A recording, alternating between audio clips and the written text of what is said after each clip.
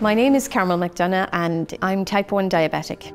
When I was first diagnosed with diabetes, it was completely foreign to me. I was in the hospital for a week and I was given 2 pens, one with the long-acting insulin and one with the short-acting insulin.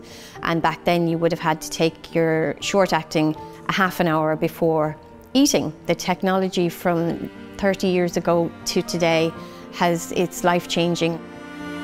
When I went into my diabetes appointment when I found out I was pregnant, I met with Professor Dunn and she said I would be a perfect candidate for the EXPECT trial. The care and attention I got from Fidelma and her team was absolutely extraordinary. I've been so lucky. They were ringing me every week. I was giving them my sugar levels every week. They were making adjustments for me and making sure it all went well.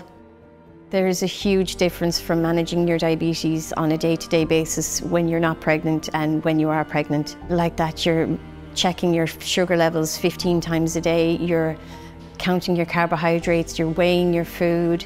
You have to be meticulous with everything. Of course, you want to protect your baby and you want to do the best for your baby when you're pregnant, and if you have high sugar levels, it's damaging to your child, so that's always in the back of your mind and thinking that you could be hurting your baby by not having controlled sugar levels. It's tough going, but it's rewarding. You know, you get this wonderful bundle of joy at the end of it, so it's all worthwhile.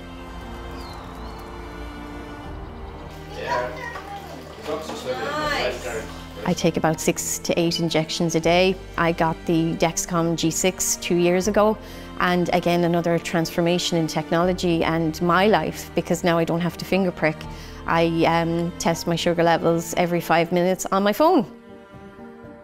Plans for the future is to make sure my family is happy and healthy. Hopefully get an Omnipod in the future that'll sync with my Dexcom G7, and it'll make diabetes even easier.